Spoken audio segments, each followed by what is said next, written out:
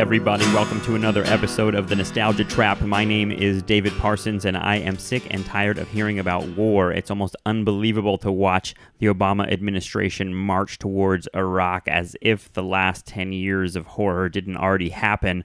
War is something that's been a constant feature of world events since I can remember. I was raised during the Reagan 1980s with the threat of atomic war happening, and playing with G.I. Joe dolls. I guess they were action figures by that time.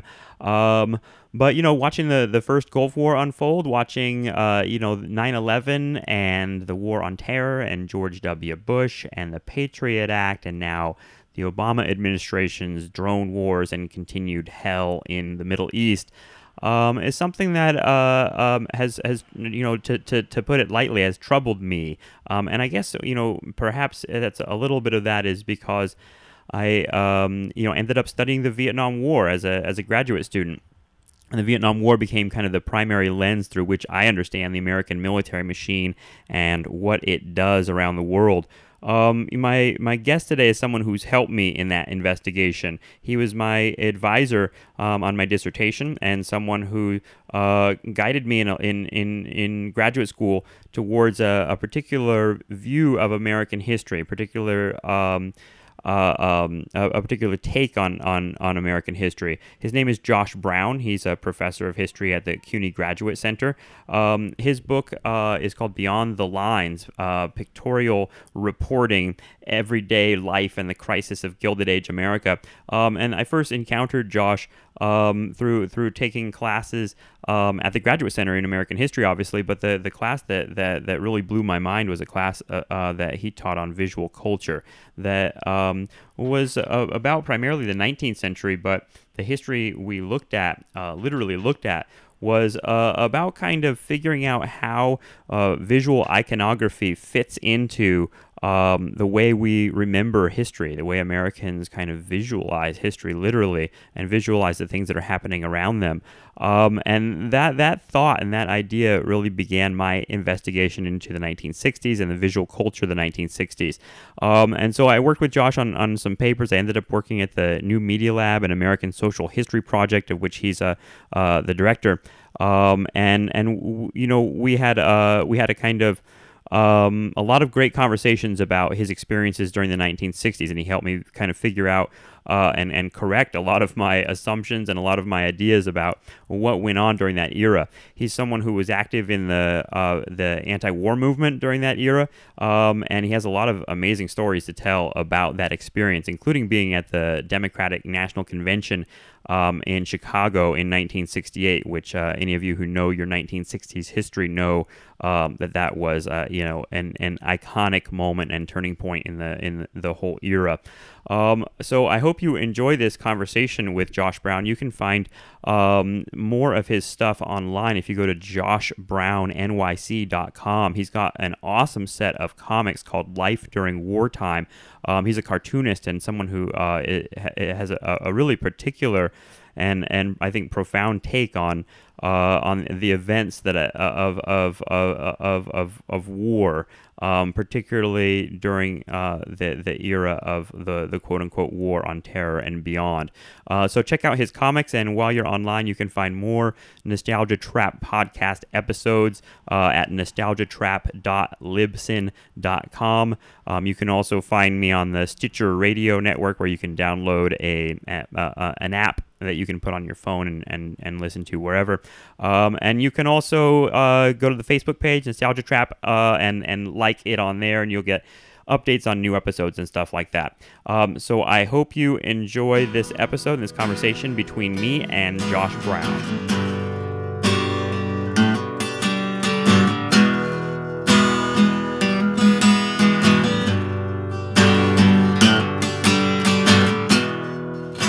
I was born in 1949, so I'm in the middle of the baby boom generation, or maybe it's the second wave. Yeah. I probably became. I certainly knew they had served in World War II. Sort of like every male, I would say, that was in the orbit of my parents' friends had served in one way or other in military during World War II. That may be also the nature of their age at that time. In particular, all of them would have been in their early 20s or late teens at that time. I think I really became... I remember, as you're a kid and you're rustling through your parents' drawers, or you're going through various places you're not supposed to go, and I remember coming across a scrapbook, with very loosely glued down or simply, just shoved in place sketches, and in some cases actually also small sketch pads that he would have like drawers full of small sketch pads, and looking through it and seeing that there were military pictures of drawings rather, and some watercolors and things like that of clearly soldiers. The other thing, now that you remind me, was there was this mysterious painting that was in my grandparents, these are my maternal grandparents' apartment. We lived when I was young in Stuyvesant Town, in Lower Manhattan, and they lived in Peter Cooper Village, was the slightly higher middle income. Were you raised in Stuyvesant Town? Was that your primary childhood home when you think about childhood? Yeah, 2.5 to about 13. Okay, yeah. 12 or 13. Horrible place. And and in the middle of nowhere in Manhattan. It's sort of amazing. But what I remember is that in their apartment, my grandparents, who I lived with at different periods of time, they had this painting, this sort of naturalistic painting of what looked like an El Greco of some sort of town. And when I inquired at one point, I said, "Oh, that's an Italian town. I can't remember what the name was. It's your father's first painting." Right. Which he painted after the war. But so there was always this sort of looming... And the drawings themselves were pencil drawings, or they're ink? They range from, pencil drawings to pen and ink to, in some cases, sort of watercolor to more finished things if he had time. And these were... I mean, he served in North Africa and Italy, and he also did, basic training in Louisiana. Okay. And he always drew. I mean, this is, he had gone... Did you know your father as an artist? Before you found this sketchbook, so you knew that, was he a working artist? Yeah, I mean, when I was very, very young, he was doing comic books. Okay, and he was always painting. He painted throughout his whole life, and he was a commercial artist. So he worked at home too. Yeah. So like my mother went out to work, and my father worked at home. Okay. So I was very well aware that that he was an artist. It was more that there were a few things I'd come across, same sort of things. He had some notebooks when he was a kid that he had done sketches in, and I would just find these things, and they were curiosities because a lot of them were things like redrawing cartoon characters from the 1930s, 1920s from newspapers and things like that. Right. So anyhow, that's where I first became aware of the relationship to World War II. Having said that, he barely ever talked about the war. Right. It would come up, for example, one I remember in this case, at this point, I think it's after we left Stuyvesant Town, we moved up to the Upper West Side. That was our big moving on up when I got my own room, for example. Okay. And when was that? How old were you when that happened? I was 13, I think. I was 8th grade, 1962. I remember it was. It was just before the Cuban Missile Crisis, as a matter of fact. Okay. There were 2 TV series that came out around that time, both of which were about World War II. One was called Combat. I can't remember what the other was called. One was on ABC. The other, I think, was on CBS. It's not important, except that he watched it once or twice with me, and he said, "Oh, this is bullshit. This is just not the way. Not real. That's not real." Yeah. After a battle, it's like after the battle, they're all like, patting each other on the back and stuff like that. And he would just say, you're completely exhausted and it's horrible and blah. That was it. It sort of was. That's just, and he didn't watch it anymore. He watched it once, and that was sort of it. And I remember it was until I was a teenager that he would go to see he wouldn't see World War II movies. He wouldn't do anything like that. So it wasn't like this would come up. Conversation. Right. I mean, I think that's an experience of a lot of veterans. Is it's not something that you bring up during dinner. No. So what was your father's attitude towards war? How did politics function in the house at all regarding war? Well, my father was not very political, but he was. I think he had a very cynical attitude toward. Not about the Second World War. He felt very proud, actually, for having, on one level, having fought even though he had a very bad, very, very traumatic, very, very difficult combat experience. And I should say he had like world-class psoriasis, which really developed during the course of the war.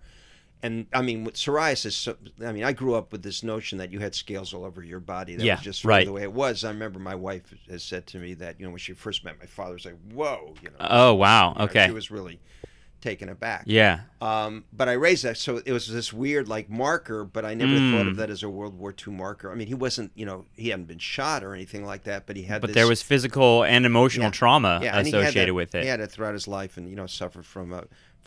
Throughout his life.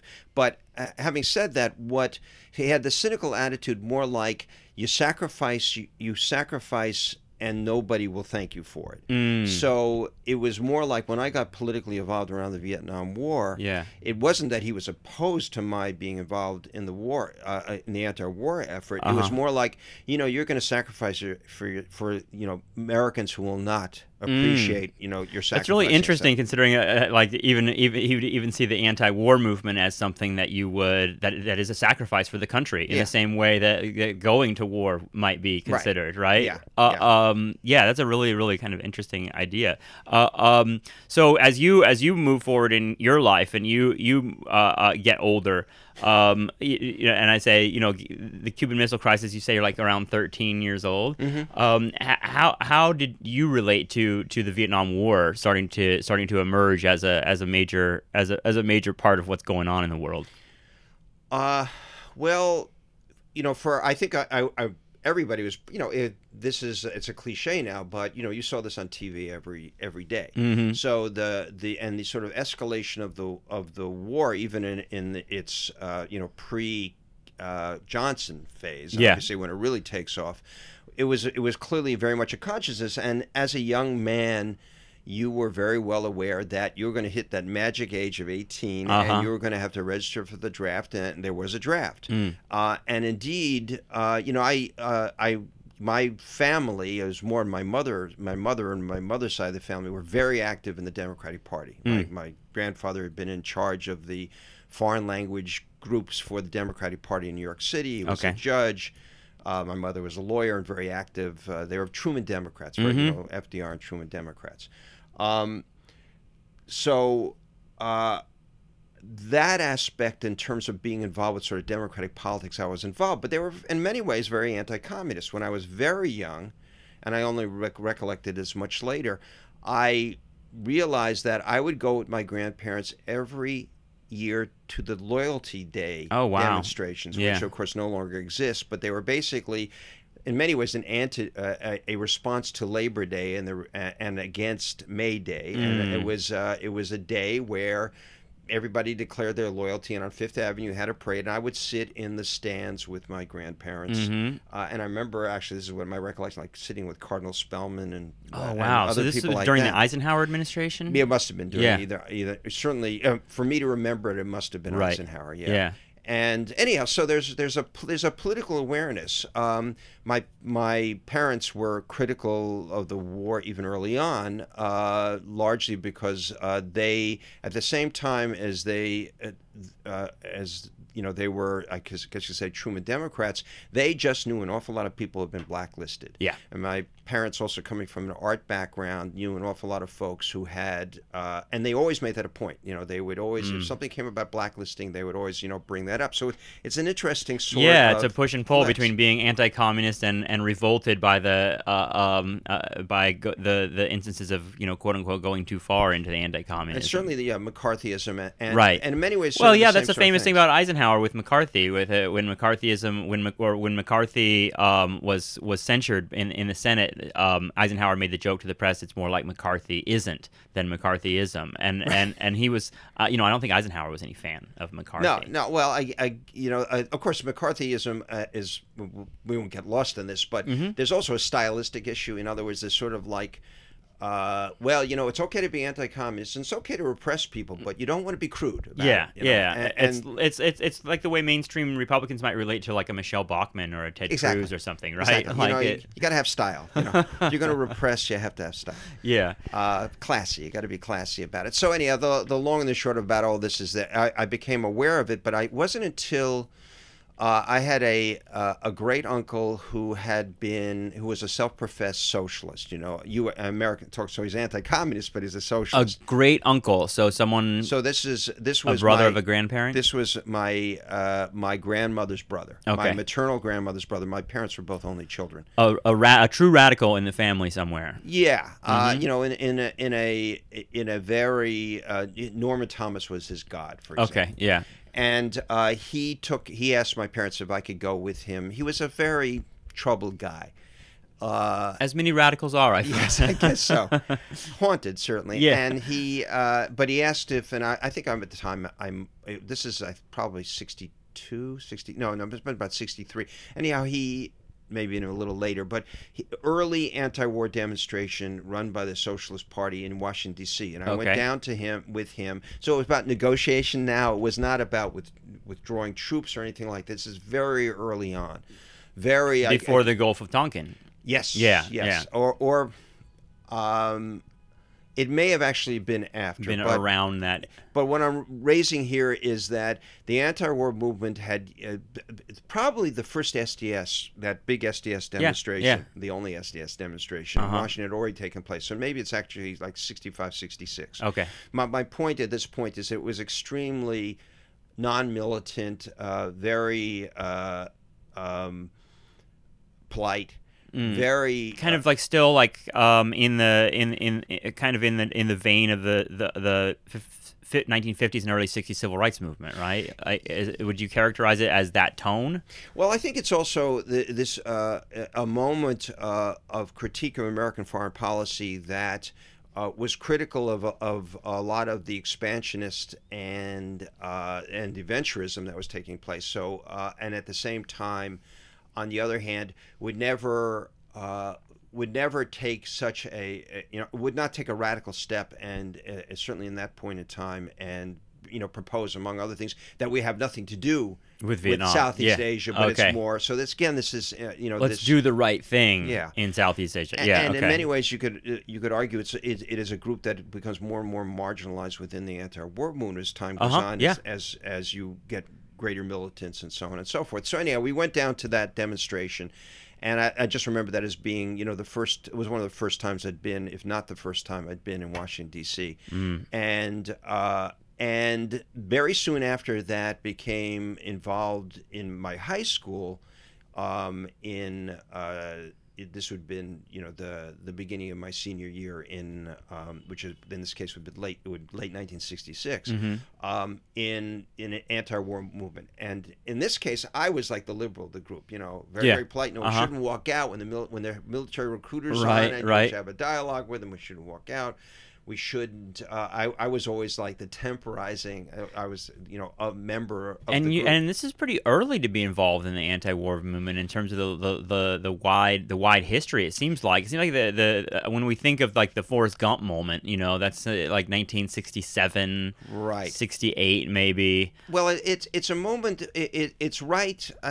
It's certainly before the counterculture really becomes the visual, signifiers of that kind of stuff. Yeah, I mean, I guess we would say it's on the cusp. What really strikes me about it is that what I immediately became introduced to is, first of all, I grew up with having very little knowledge of the old left. Okay. Whether it was socialists, for that matter, or a communist party, all the different tendencies, Trotskyists, it didn't make any difference. I didn't know from one from the other. Well, part of that, do you think it's because you grew up in a decade when that was being like forcefully erased? Yeah, but the interesting part, and this is what I discovered very, very quickly, among friends who I had known since freshman year in high school. Yeah. Oh, their parents had been in the party. My parents had not. I mean, that was what's quite striking to me. Or they had, there had been a romance. The CP or the SWP? Okay. No. The Trotskyists, for the most part, who I met. And that was part of my introduction. So all these Trotskyists were exotic because they were all Midwesterners. They were not, they were not, or I mean, I know there were people in New York, but I never met those type of people. So my point is that when I became involved, and we very quickly had learned that there was a mobilization that was going to take place in 1967 in April, which was a follow-up to one that had taken place in 65 in New York, which I virtually knew nothing about, which was on Fifth Avenue. It had been the beginning Okay, of an anti-war demonstration. So you're seeing an expansion taking place at this period of time. And there had been an anti-war group, for example, in my high school the year before, but it was not as big as it as it would be. And this clearly has to do, among other things, with the escalation beginning to take place with in the war. Right. So certainly over the course then of my high school experience, you're already having the escalation of bombings of of North Vietnam on the part of the Johnson administration, and then this is the big moment when the civil rights movement and the anti-war movement basically come together, and this is when King gave a speech in April of 67, a year before he died. Yes, right. Yeah, exactly. I think the year exactly before he died. Yeah, and that's when he really got censored. censored. This is when Johnson would have nothing more to do with him. This anger over the his anti-war stance and so on. And this is when I think it'd be argued the anti-war movement explodes. It really begins to mushroom. It's on lots of campuses. That certainly the demonstration in New York on April 15th was massive. It was it was huge. And that really, and that really colored so many things, quite frankly, from that moment on, certainly, till the end of the war, sort of colored, as it did so many other people in the United States, my life. Well, just to go back to that high school moment where you're starting to consider, opposing the war. Where did the opposition to the war come from? Well, beyond, were you connecting it to domestic politics in the way that King was going to eventually in 67, or was it something that you just thought the war was being carried out in an unfair, undemocratic way? Like, a lot of people get into politics for a lot of different reasons. Some people are just pissed, and the anger drives their politics. But how did you relate to that stuff? Like, I say that because I've talked to a lot of radicals from the 60s, and many of them mention this feeling of like embarrassment or like shame that their country was doing this in Southeast Asia. Is that something you felt, or do you remember? I do. It's a good question. I certainly became very, very well aware of the civil rights movement very, very early. That seems to be a common entry point. At least, if not, in a practical, like being involved in the movement, right. Many radicals were like that was kind of their ideological learning moment. Yeah, although I was, not involved in the anti-war movement, and my parents were not. I mean, they had African American friends, but they didn't. They were not directly involved. I remember, in fact, the interesting thing, and this is part of, I think, an interesting issue about sort of American culture that period of time, because Southeast Asia is really there a lot. There's all these things. At this point, he's never mentioned anymore. There's this Dr. Tom Dooley, who was this evangelist, doctor, who was writing these anti-communist sort of bestsellers. I remember reading them, and sort of, but being completely enamored of them at this period, of time. I mean, it's both sort of exotic. It was about a part of the world that one, didn't know much about. I think that, this is part of the sort of awakening which I shared with a lot of other period of time as, your world sort of expands. I mean, remember, part of this I always felt was my move up to the Upper West Side, which of course was quintessentially liberal place. And I remember a bookstore opened called the New Yorker Bookstore, which doesn't exist anymore, which was tied to the New Yorker Theater, which was a revival house, which no longer exists anymore either. Boy. But the New Yorker Bookstore, among other things, had all of these radical publications or liberal publications. So I remember at that period of time starting to read the New Republic, which is hardly radical, and The Nation. And Rampart started soon after that, and quite a number of other publications. So your world is beginning. I.F. Stone's Weekly. I mean, and realizing the extent to which what you're reading in the mainstream press. And I was like a huge aficionado. I mean, I'd read 2 newspapers every day. I'd read the Times that my parents had delivered. And when I was such a nerd. I'd go to, on my way to school, I'd buy the Herald Tribune, which was the other sort of respectable Republican paper at the time. I was like this as a child, too. When did that start? Do you remember? Were you always interested in current events? Well, I think it was more like the newspaper there were always newspaper. We got the Times always delivered in the morning, and my mother always brought home the New York Post in the afternoon. This is when it was considered to be a liberal paper at the time. Yeah. And so they were always there, and then we'd always buy tons of the Sunday papers because of the funnies, the comic strips, because you my have father that, was a you have cartoonist. that comic legacy. Yeah. So and plus we had a very close cousin who was a reporter for the Journal American. So there were a number of occasions I'd go to, which of course doesn't exist either at the time, but now. But so I actually sort of would occasionally be allowed to go to the newspaper offices, or he would get us into different things. So there was a sort of vague news. He was a crime reporter, but it seems like print media has entered your life in a lot of different ways. Yeah, and certainly more than, and of course at that period of time, print media meant a hell of a lot more than broadcast media in a lot of ways. Sure. So anyhow, the Southeast Asia therefore was sort of in the on the map of one's mind. But I don't really, it really was not the merging of the two together for me until I became more involved in discussions and so on. Became kept to be. I mean, I don't doubt that you were a smart young person. Seems like you need like a little bit more. You need to be a little bit older to start making those connections between, or more knowledge. Yeah, I guess so. So how did that happen for you? I mean, how do you get to turning 18 in the middle of this war? How did that work out for you? And how did you were you in school? I mean, how did you kind of not only not go to Vietnam, but not that everybody went, but also, how did you become more active in the anti-war movement? Well, I became much more active. I ended up because in some part because of becoming very, very active politically in high school. I didn't have the world's best grades also, but I didn't get into any college that I had applied for except for City College. Okay. On 137th Street? 137th Street, which was, at the time, my high school was right on that campus. So you weren't really getting away from that campus. But by October of 1967, so I'd only been in college for about 3 months, I basically had dropped out. And I can even pinpoint the day that it happened. There was a very, very big demonstration against the appearance of Dean Rusk, then the Secretary of State, appearing in front of the Foreign Policy Association at the Hilton Hotel. Okay.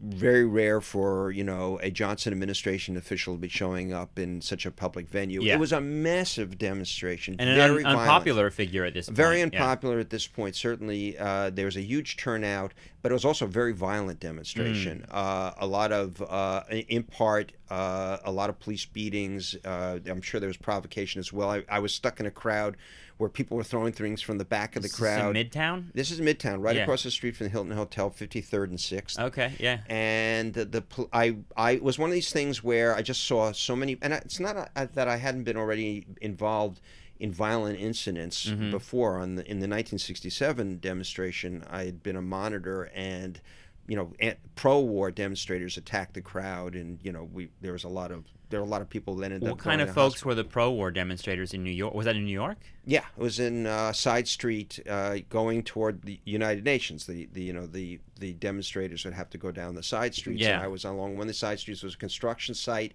Okay. And they were throwing things from the construction site. It wasn't construction workers. It was just guys who had clearly gathered there for, they probably knew that there were things to throw there. Yeah. And the police did nothing until eventually some people got seriously hurt, and they freaked out. And I think probably a TV crew showed up at the time. It made them more freaked out. And all of a sudden, they restored order after chaos had reigned for a period of time. It's really interesting, because I hope to have Penny Lewis on this show. She wrote this book, Hard Hats, Hippies, and Hawks. It's about this kind of reactionary thing happening in New York, and how it was a little bit manufactured reactionary, but either way, that construction worker thing is fascinating to me. Yeah. Because we often think I don't think they were in this case. This was a Saturday. Yeah. It's like so these were now. Maybe they were off duty, but they were also young. Yeah, these were like young guys who wanted to have a fight. But it's also that what Penny Lewis argues in her book is that just to correct it, I think you're correcting it right here too, is that the idea of construction workers as automatically pro-war reactionary people is kind of a misremembering of what that population was really like. A little more complicated than that. Yes, absolutely. All right, so it's 1967. You said that October '67, this Dean Rusk thing. And so I stopped going to school after that. Yeah, basically. you stopped going to school after that. Yeah, and I started working pretty much for the anti-war movement. Is that because you thought this was the fight of your life kind of thing, and or it just didn't matter to you anymore? No, it was really more existential than that. I mean, in the sense that I literally went to class early the next morning. I believe it was a political science class, and I was just sitting there and saying, I can't sit in this classroom with all this stuff going on. It sounds like a cliche now, but it really felt not only irrelevant. I mean, I do believe I was not really prepared for college in many ways, intellectually at that period of time. So there was an aspect to this too. It was also, I think, this sort of feeling of being at 6s and 7s after a very, very active political and social group in high school, and then you're although I was involved in a few city college things even early on. Right. And finally, it really was, this was the fall of '67. We're about to head, the Tet Offensive and a myriad of other things that the war is exploding. Yeah, I think it was fall of '67 where they did that march on the Pentagon. That trying was to levitate the Pentagon. October '67. Yeah, you were there for that. Yeah, sure. I didn't realize that. That's for me. That's one of the most incredible moments because it had this weird synergy between this kind of magical counterculture thinking and really stoned out crazy shit. Along with this real feeling of. When I read those, let's levitate the Pentagon stuff and the curse on the men in the Pentagon poems that were part of this ritual, it's all it's kind of heartbreaking to me because it's this desperation, that you feel like people were searching for even ridiculous ways. Maybe they didn't think of them as ridiculous at the time, but kind of almost absurd ways to try and communicate their opposition to what was going on. Yeah. And it kind of falls into this weird vaudeville. Well, it's also the sort of origin of the yippies, for what it's worth. It's funny that you mentioned it because about 2 weeks ago I was watching Chris Marker, a filmmaker. Yeah, oh yeah. He did this 20-minute documentary called The Thick Side of the Pentagon. It's only 20 minutes long and it's available on Netflix. And I didn't know it. And when he died recently, streaming? No, you have to get it on. You have to order the old-fashioned way. The old-fashioned way. Order a DVD in the mail. Yeah. And there are two short documentaries that are on. The other one is he was at this. I think it was a Swedish embassy when the Allende government, was in overthrown. '73. Yeah. Yeah. And but it's a 20-minute film. But I raise it because. It's a very odd film. It's a French left intellectual's vision of this really strange demonstration, which involves, of course, a confrontation at the Pentagon. And while some people are trying to levitate the Pentagon at the same time, and you do have this really, you're absolutely right, this sort of sense of, it was of course supposed to be a marker in terms of the anti-war movement. From protest to resistance was the phrase that was used for that. Yeah. And I was not at that time. I was there as a monitor. That was right. What does it mean to be a monitor? You've mentioned that a couple times. I know. It usually means you're in trouble in one way or another. Yeah. Well, the idea always was that for all intent, and this came out of the civil rights movement, that you could not trust the authorities. Number one, to really restore, to both respect the law and to maintain the peace if you're trying to have a peaceful demonstration. At the same time, as it was more likely that the people who you were working with, that is in the protest, will be more respectful of somebody else in the protest attempting to. Okay. Usually in the case of, for example, April '67, we were literally there as a buffer. All these scrawny guys, but there as a buffer between the demonstrators who were getting angrier and angrier at the pro-war demonstrators who were beating people up. In the case of the Pentagon, it would be a bit more of just making sure that the line of march continued to go along. But there was a period of time also where there would be much more militant types who would show up and they wanted to have a confrontation and trying to create some sort of buffer between. Okay. Yeah, as I understand it, on that October 67 one, in the Pentagon march was kind of a late afternoon. Something that happened in late afternoon after a much larger march in the town proper, in Washington D.C. proper, or whatever you want to call it. Well, yeah, this is when it was much more difficult. There was no metro at the time. It was much more indirect to be able to march to. You had to go across a bridge, and it was a very isolated. Pentagon was very isolated at that period of time. Yeah, I mean, I still think of the Pentagon as isolated. Sure. Although it's been a while since I've been over there. So, were you with a particular organization during this march, or were there people you looked to as spiritual leaders? No, nobody spiritual. Yeah. I mean, I was always an independent, and in the case of the Pentagon, I was there. I'm trying to remember what it was called at that point. It must have been the Mobilization Committee at that point in time. Yeah. In other words, it had been the Spring Mobilization Committee, which was the umbrella organization that had the MOB. The MOB, right? as it would be called in '68. Yeah. And I ended up always either working for them or the New York equivalent, which was the Vietnam Peace Parade Committee. How'd you find those people? The mobilization? Yeah. Were there offices or out of college campuses? No, because again, since I was in New York, they always, in keeping with the 1930s, they always circle around Union Square, these offices. For one thing, office space was very cheap down there, and that was those were the days. Those were the days, yeah. And because some of my friends were much more aware, this is back in high school, that there was something in the air. We quickly went down to the national office. Always the national offices, if you're having a demonstration, either quite frankly, the national offices tended always to be in New York City. Yeah. Part of it was because there was a very large organized left that had even maintained itself throughout the 1950s and into the 1960s, so that these offices would always be staffed by.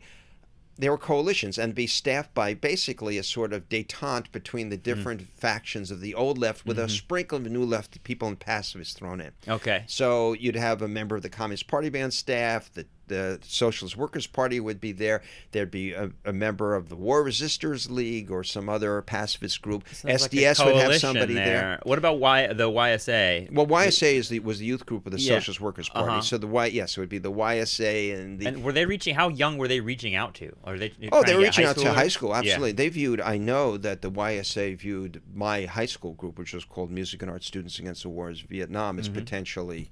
As they called it, what they call it? They called it. It'll come to me. It's used very much in religious terminology. Okay. It'll like come ripe converts or something. It was like almost, that. but it was. But there was a sort of notion of recruiting. Okay. And by the way, they're very, very nice. They're very, very welcoming. They're very, very smart.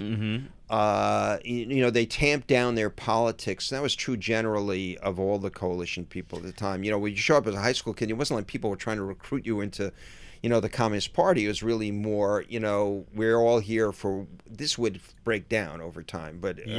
But certainly that, we have a common, mission. But stylistically, you could sort of see it. The SDS people were a lot edgier. And of course, they stopped playing with everybody else after a certain period. So were the SDS people the hipsters? They were cooler, and they were just, it's hard to say because they just. I know that word is rife with a whole lot of different meanings. You're absolutely right in that that the left, the old left, tended to still have a cliched notion about how you deal with the working class. You get screw cuts, and you dress very dowdy, or you wear a lot of plaid, and you identify with the working class as like an aesthetic. Yeah. There's certainly a sort of there. You live in their neighborhoods even, and work and try and work in the factories. I mean, the stuff that I looked at for my dissertation was about people that joined the military to try and organize the working class from a like it was a factory. So, for example, among the YSAers at that period of time, if you got drafted, you went in the military. Because then you would organize within the military. Okay. So it was you followed a certain path that was tied to your political beliefs. Yeah, that's ballsy, man. The idea of going to the military to try and organize is just mind blowing to me. It even seemed to me at the time to be I admired it on one level. On another level, I thought they were completely insane. It seems impossible in some respects. Well, well, you've written all about that. So yeah, right. Yeah. I think the people that tried to change the military, it was unintended consequences in a sense. It wasn't, they didn't get to directly kind of force a program, but in some respects, what happened resulted in changes in some, and it's hard to trace, a direct kind of causality there. Chicken egg. Yeah. There are a lot of different circumstances happening all at the same time. So, was there a lot of people kind of periodized this kind of 60s Vietnam moment as Chicago, 68 as the kind of climax of all that activity. How did that function for you? You went to Chicago, right? Yeah. I worked. I worked starting then, for what it's worth, I was working sort of inconsistently for a while, or doing a lot of volunteer work. Since I could draw, I got pulled in very, very quickly to both assist and then in a little while take over, sort of doing a lot of the artwork for leaflets and in some cases posters, buttons, all that kind of stuff. So there was a very big spring demonstration, even bigger than the previous spring in 1968, in April 1968. Okay. Which gets a lot of less attention, but it really sort of indicated how. And by the way, it was not only in New York City; it was in cities around everywhere. And there was a lot of, there were a lot of very the militants had really expanded in December. December 67, there were these anti-draft demonstrations that were really obviously inspired also, or rather, let's say, synonymous with a lot of street protests going even on in Europe. I mean, I got arrested, for example, in December 67 at being a monitor, but still involved in these street, protests around the draft. New York? In New York, around the anti-draft. Would you say most of your activism was in New York?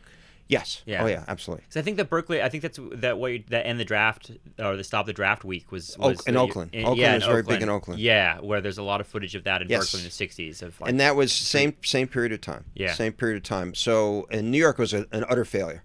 You didn't not stop. Everybody got arrested and got arrested big. Well, that's one of the things with these demonstrations is kind of like, well, how do you know it's a failure or a success? In some respects, it's kind of like, when are we done with the chant? Yeah. With the chanting and the, you know what I mean? Yes. Like, and I mean, that being said, I think there are people that judge. You can judge like certain demonstrations were more successful than others. Well, but I think violence is usually regarded as a failure. Yeah. Well, I think it's also, to be blunt, a lot of it, particularly that period of time, was about press coverage. You could have a very successful demonstration, or at least what you, in your own mind, or certainly your own experience, and this is a period of time without any social media, of course, or anything like that. And what if a tree fell in the forest and nobody came? Well, you made a valiant effort to try to get press coverage because you were trying to create an impact. Yeah. And this was famous... trying to get the attention of media institutions that have the technology to spread information. Exactly. Because, they're the arbiters still. I mean, that's one of the things. It's not all technology. It's not like technology just set us all free. There's certainly a lot of other components to the media. But I was struck by the idea of like a group of radicals get a mimeograph machine that they are hiding. They're hiding the mimeograph machine because they don't want people to know that they have this piece of technology that's capable of spreading information around. And the kind of like acknowledgement of how much power it was just to have the ability to reproduce a piece of paper is incredible to me. Okay, so how do you get to Chicago? How does that happen? And did you know Pegasus? I may even have been in the vicinity. I don't really remember the actually. It's one of these things where you get confused whether what you saw, what you heard about, and so on. Yeah, that's a nostalgia trap right there, as far as I'm concerned. Well, as you get older, it gets more complicated. I was there. I met him. I think. Yeah, I think. I think I was there.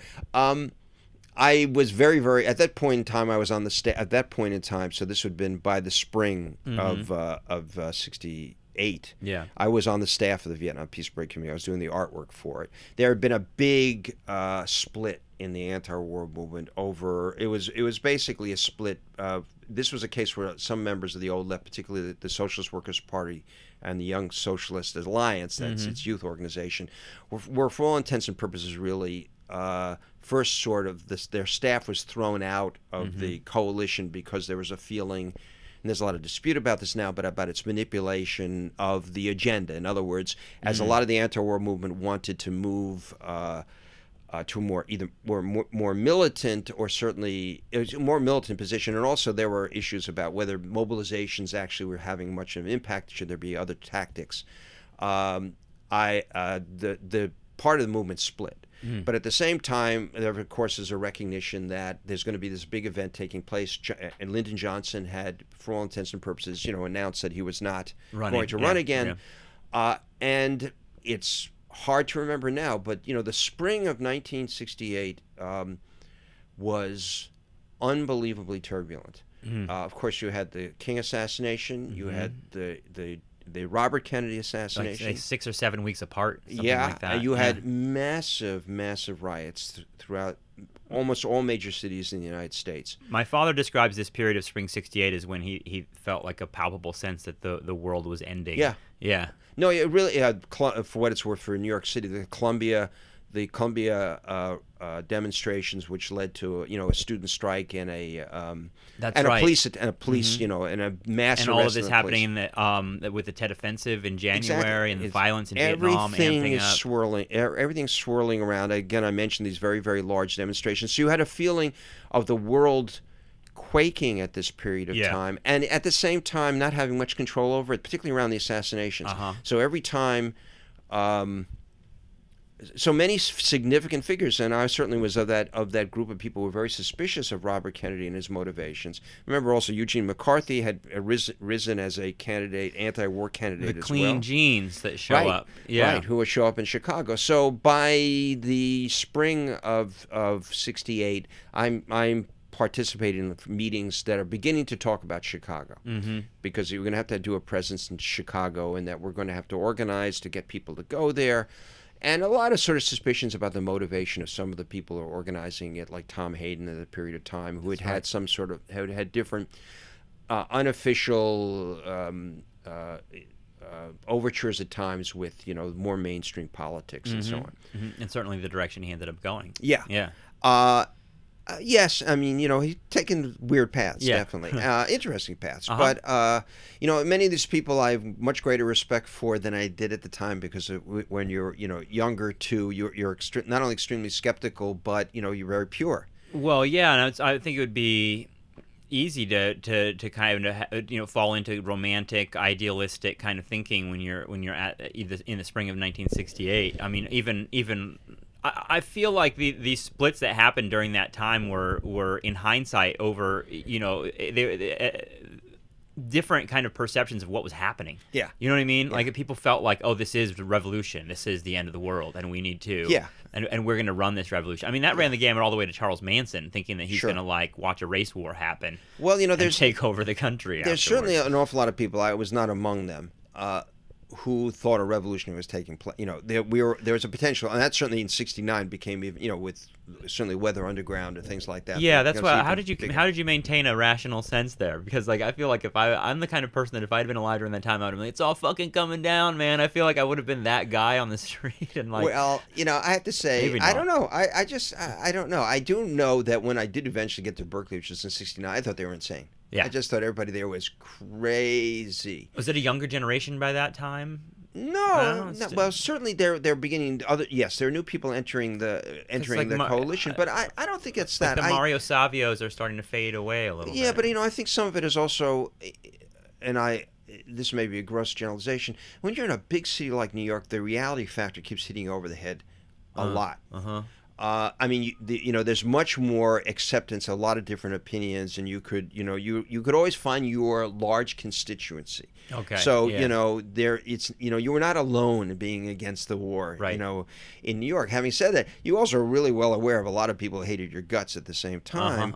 Not to mention bastions of power, and you're in the media capital of the world, which is not paying any attention to you at the same time. I mean, there are a myriad of ways it just didn't seem real, and more to the extent it felt like you had less and less control over the situation. And finally, and this was particularly true at Chicago, that in the end, and this is where I perhaps then converged with my father's opinion, nobody gave a shit. No one's going to remember this. Yeah, I mean, I remember being in Grant Park, and there were National Guard and troops blocking all. This is back before they did all the renovations in Grant Park. The only way to get out of Grant Park back to the city was over these bridges, over railroad tracks and so on. And they were all blocked, and they were blocked with machine guns, and they were blocked with jeeps, with barbed wire in front of them and so on. That's right. And realizing, and nobody showed up for Chicago. It was very small, numbers of people. Well, I mean, hadn't Mayor Daley kind of expressed that, stay out of my city? Oh yeah, basically. Absolutely. I mean, did you guys have any sense that you were gonna fight the cops? The cops were gonna fight you? Well, there was I remember going to, as soon as I arrived in Chicago a few days before the demonstrations were starting, and I was really young. I was like 19. I mean, I was really young, and I remember. But already a history as an activist. Well, it was. It was mesmerizing. It was actually, when you think about a very concentrated period of time, a short period of time. Yeah. But this is events were, moving very, very, very quickly. And going to Grant Park with my friend who was already working in the coalition, and actually, I think it was Tom Hayden and a bunch of other people were practicing snake dancing. I think it was called the Japanese resistance tactic. Against the police at that period of time, and so all these people are doing this sort of with the police, all the police watching them also at the same time, practicing in the park as ways to sort of defy the police, because the idea is you create an impermeable line of demonstrators that the police can't break through, which by the way never happened. It never took place. But so there was this in some people's minds notion, well, it may come to that and we're going to need to resist and so on and so forth. The radicals look to the east in more ways than one, it seems like, during this era. They were and some people were wearing hard hats and things like that, and so on. But when it came down to it, no, it ended up being really a police riot, and people just running this way and that, and that was of course later at night in front of the Hilton. Yeah, and I imagine that lots of young people, right? I mean, they were. It was both a young crowd, and then there was a fairly substantial anti-war movement in Chicago. So those numbers got filled out a little bit more. But I remember, as one of the people was running this New York Movement Center, and maybe we had a few buses that showed up. It was not. Now other people came by other ways, but I'm just saying, we're talking in.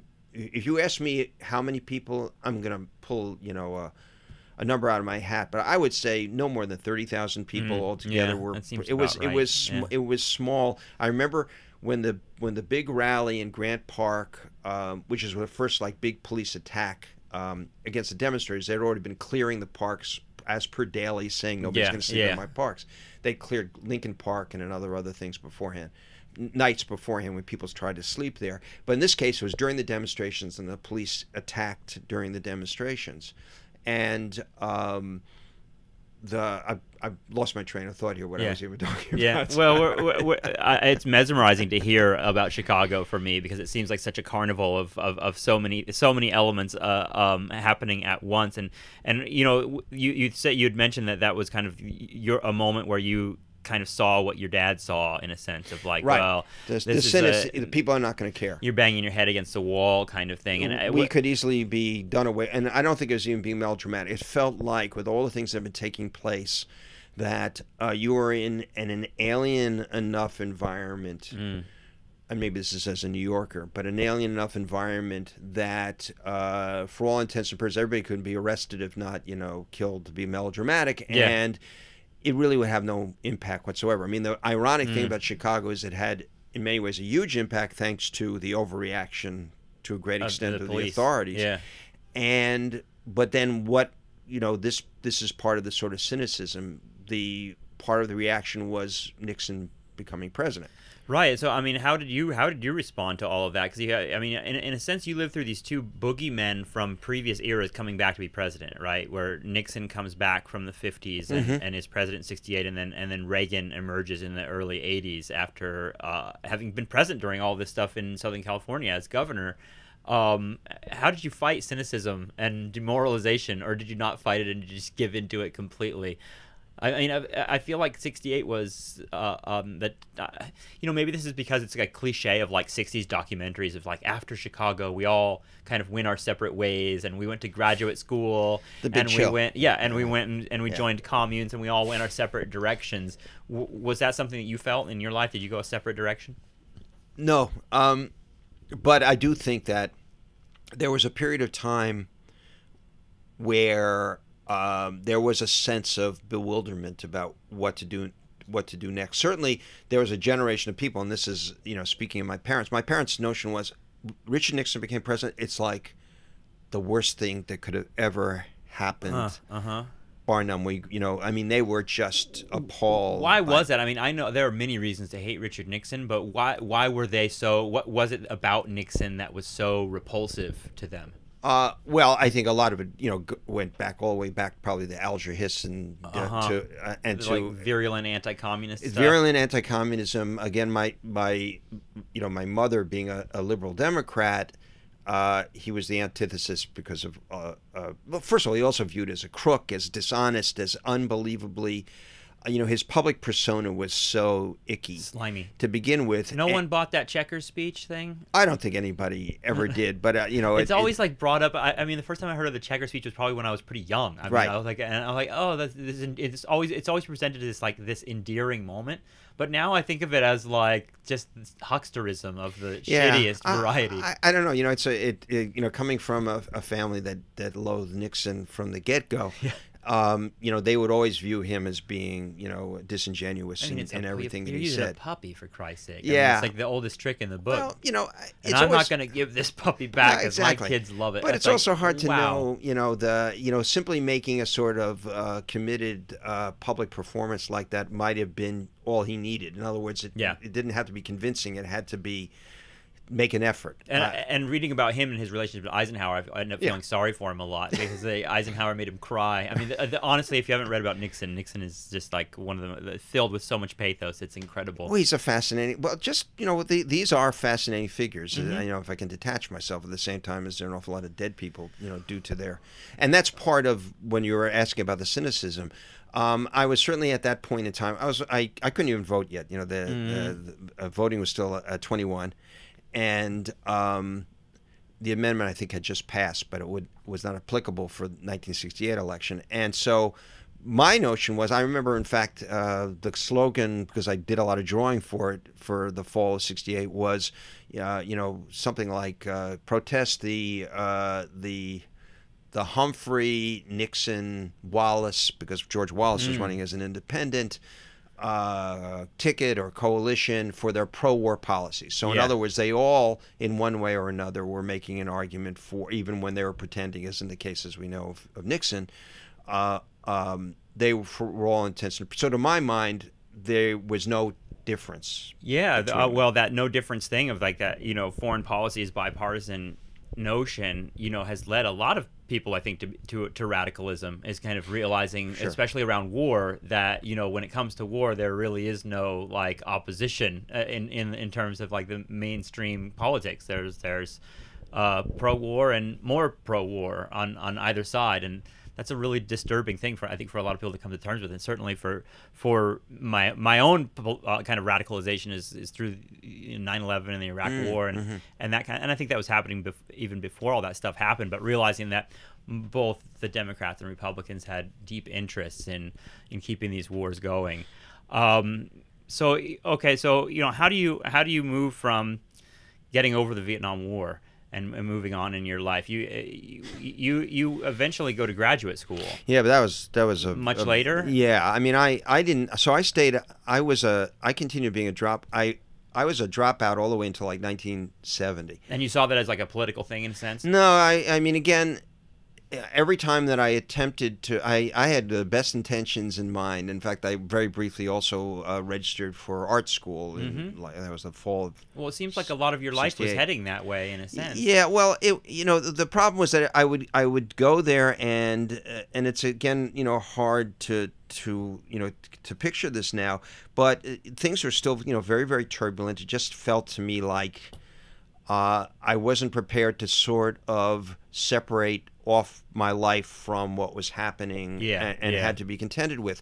I also had, I wouldn't quite use the term luxury, but I had a place always in the coalition because they could use my artwork.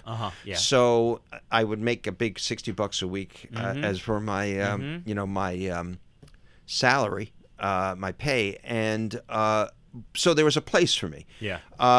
But I do think that there was a definite, and I was very lucky, but not getting drafted. I mean, I went for a physical, and I went through a period of being investigated because of. Was that a constant fear throughout that time that you were going to have to deal with that? Did you have a plan in place? No, I didn't have any plan, which is part. If I used to say I have two completely grown sons now, and as I've often said to them, if they had acted the way I had acted, I would have killed them.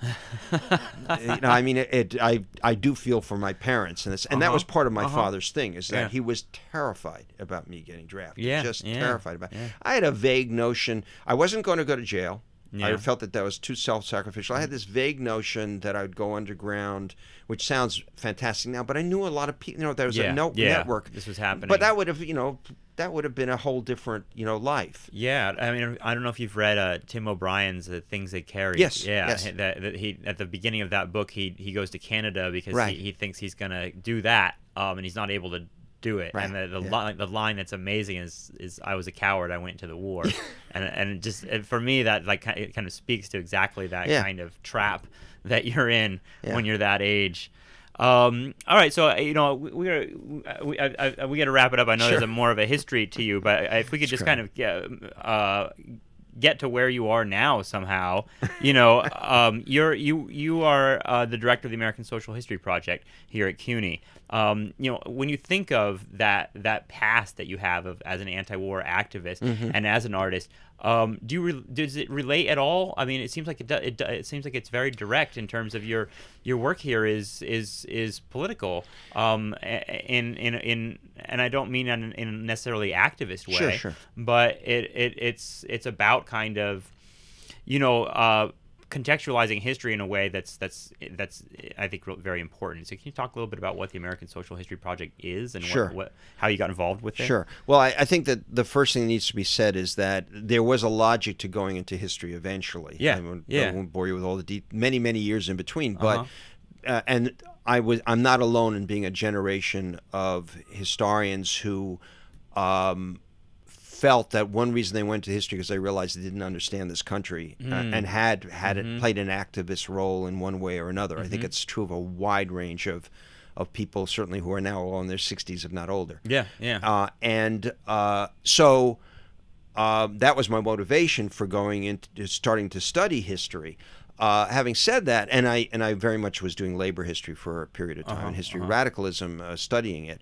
The Social History Project was, and I got involved also in the Radical History Review, which is important as a sort of nexus, which very much, which had, I think, a significant impact on the profession in a lot of different ways. Many significant and well-known historians now cut their teeth or had their first publications. This is back when the mainstream publications were those some of your first publications in Radical History Review? Yeah, you've got a great review of Deer Hunter that I read for my dissertation. That was my first publication. Yeah, it still stands as, to me, one of the most solid interpretations of that film. And certainly with the Radical History Review was the first time when I could actually do artwork that was about history and politics at the same time. Cool. That gave me, and that's where Steve Breyer, who was co-founded the Social History Project, and I first future met. Podcast guest Steve Breyer. Yes.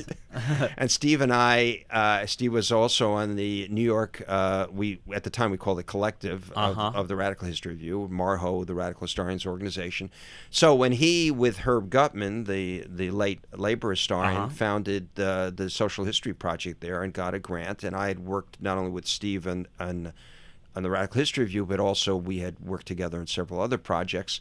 This was very much founded as being at the time taking the new social history, largely new working class history, which was extending beyond the history of labor unions, and trying to get it out of the university, where it was pretty much locked up at this period of time. It had very, very little impact on the public mind. It's very, very different than it is now. When I say writ large, this is a history of slavery at this period of time. This is, a large part. Yeah, I mean, this is Gutman is the guy that it sounds like inspired a lot of your kind of methodology in a lot of respects. But for those that don't know, Herb Gutman, he was a historian that wrote about slavery a lot in terms of entering into a number of significant historiographical debates about slavery. During mainly the black family. The persistence of the black family in slavery, and his critique of time on the cross, right? I'm just remembering my orals here, but that's right. Either way, that's a good book. Yeah, either way, Gutman is someone who really kind of rearranged a lot in terms of what history could be, and for me, was someone who really was inspiring. So I feel like you were similarly, right? Yeah, well, he was an inspiring. He was a character, but did he come to the graduate Yes, center? he was at the Yeah. Graduate Okay. Center. He had been at the University of Rochester, then he came to City College, then he was at the Grad Center. What made her unique, he was certainly, sometimes a challenge to work with, but he was also his commitment to democratic education, a commitment to trade union education. So I thought that, with the exception of some people like David Montgomery, there were some other historians, for his generation, he was extremely and actively committed. I mean, in other words, I don't think it's an accident that the Social History Project, which was originally called the American Working Class History Project. Oh, wow. I didn't realize that. Yeah, that was its first name. And then when we got a whole bunch more money, we realized that we wanted to we were going to do a larger reinterpretation than only working class history of as a textbook and as a multimedia and I feel like curriculum. the term social history has a kind of working class sensibility in it. Yes, well, it's also, its origins are at least very, very populist. Obviously, a lot of this was also influenced by British Marxist, history, in which social history really became much more symbolic of a generation, in some cases, former Communist Party, members, historians who really redefined, the field, and had a huge influence in the United States as well. Herb really sort of came out of that, that influence as well. But I raise that because then within the university, although we were in a university setting, we were very much sort of focused on how do you not only trade union education, but then it began to expand to community colleges. We, ironically enough, got large funding from the Ford Foundation to expand this, to make it into a multimedia project. We began to work with in alternative schools in the New York City public school system. I mean, we found, surprise, surprise, that this material had a potentially very, very wide audience, because it's not simply made history accessible. We're not talking about dumbing down, but rather it opened up the question of history, realizing that particularly in this case, younger people could understand that history obviously has a profound impact on their lives, and it's not simply this story, as it become a cliche now, of course, of dead white men and established leaders. Yeah, and that there are lots of other voices to listen to, and I think that I've been teaching lately. I just broke down and started teaching Howard Zinn's People's History of the United States, and teaching it from a critical perspective, in the sense of like let's look at this as like as how you can form an argument out of these things, because Zinn has like basically one point over and over and over and over again, and he's just used, and so in that sense it's a good book to show students how you can use evidence to kind of formulate whatever argument you want in a certain respect. But at the same time, I think that students are always kind of impressed by that idea of what you're talking about. It's not about dumbing down. It's about realizing that there are lots of other voices. And I feel like that Zinn's book, if nothing else, kind of introduces that notion really well. That like it's about listening to those other voices. And the American Social History Project has some stuff on the Depression that I use a lot. The youth during the Depression. Oh, use those videos. Great. Yeah, those are on YouTube. I think now. Yes, they are. Still, yes. Are you still producing films actively with the American Social History Project, or what is the main mission now? Well, one of the problems, which I think all sort of public history and history education projects confront, are the whole question about funding. Yeah. Those programs on YouTube, for example. Are indicative also where, for example, NEH was giving funding for that, that type of work. I think, yes, there'll be some sort of short documentaries. When I say short, under 5 minutes type of work that I suspect will be in the cards, because we found that teachers desperately need that type of stuff. And because they provide a sort of context that they can work from. They're obviously now quite accessible in terms of they're free. Yeah. Not to mention that, and the technology is such that this used to be a huge amount of work. I mean, well, you've done film studies. That the technology now allows you to. It's all labor intensive, to be sure, but allows you much greater access. So I think it will take place, but I don't think it's going to be as programmatic as it used to be for us, because it's just, quite frankly, another unfunded project. Yeah. You just send young people into the street with cameras to make their own films. That's another thing that you can, and it's not a bad thing to do, obviously, in terms of trying to get people to learn how to present an argument, in other formats and so on and so forth. But Okay, well, one last thing before we go is that you've got a you have a comic now called Life During Wartime. Is that sort right? of, yeah. Yeah, you say sort of, but I see them almost like once every week or once a couple weeks. Well, I had a hiatus for a few months. What are you and it's happened doing? before. What are you doing right now with these fabulous Toke brothers? Toke brothers. Well, I feel like it kind of connects so many things about your history in a sense. These cartoons that are, I think, very transparently attacking the Koch brothers, obviously. But, yeah, it's not subtle. Yeah, but what is life during wartime, and what are you doing with that? Right. Well, what are your hopes for it? Well, my hope originally was simply, it started in 2003 thanks to George Bush, because it started right when the Iraq War started, and it was part of the frustration. You mean noted painter and artist? Noted painter. W. Yes, Right. exactly. The up and coming Rembrandt. And did you, by the way, see the Onion thing about yes, that? it's great. The ghost It's wonderful. Of the Iraqi It's child, wonderful. yeah. In fact, I was just showing it to somebody on Saturday night. This is it. This captures exactly.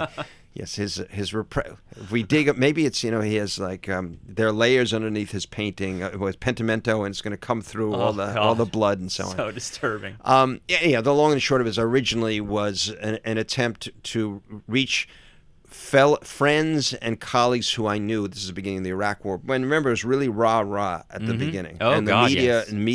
There was very little criticism of the media or anything like that. And the internet, of course, allowed the capacity to do these, illustrations, cartoons to a constituency I knew that was feeling, pretty beleaguered. And it sort of took on a life of its own, and it was really the first consistent artwork I'd done in quite a number of years. As time has gone, and I did it, it would be once every week, once every 2 weeks, depending on, the time, and effort, ideas, which are not a small part of it. Yeah. Passion, too. It's become more sporadic over the time. I keep waiting for the wars to be over, so, maybe I could stop, since, it's one thing that my wife has said to me. It says, Isn't it exhausting? I mean, that's what Well, when I think of people who were fighting the Vietnam War as aggressively as you were. Isn't it just hard to fall into cynicism when it just happens again and again and again? Yeah, I mean, I think the Obama, presidency is an interesting example of it, in the sense of I found it harder to do, not because I'm not critical, as I am, of the Obama administration, is that it doesn't quite have the catharsis that it did, at least partially, with Bush. Yeah. There's a little more sorrow. Why is that? To see liberal, is it more depressing to see liberals? Part of it, I think, is disappointment. Maybe that was probably, too unrealistic to begin with. We're all dealing with that, I think. We're all dealing with. So the Toke brothers. I've had another hiatus. I had a hiatus when I was on leave and I was doing research, and I couldn't, and I thought I really got to focus. And then I had a hiatus, fairly recently, because I just was too busy in terms of it. I do find, just personally, that in many ways, when I do get down to it, I like it a lot, because you're using a different part of your brain. It's just a different experience working it, if you have the idea. The Toke brothers struck me. All it is the Koch brothers in another form, of course, a parody, sort of. And but I thought this might give me a vehicle where I could be telling a narrative, and I really don't have an idea, but it can be bouncing off of current events, so that because the Life During Wartime is very much one idea, like a New Yorker cartoon, not necessarily with a good caption, but with the notion that it's going to sort of. It's got to have an oomph. It's going to work all in and of itself, whereas you can sort of have a slightly wacky narrative, which obviously is also inspired by, among other things, the fabulous furry Freak Brothers. Yeah, and you've got that kind of like that history of comics is present in your work in a lot of different ways. I feel like I'm missing some references when I see your stuff. But today, you the strip that I saw, I think it's the latest one, is about the Bundy Ranch thing, right? And I'll put it up on the website. It's a fabulous image, because it kind of for me there's.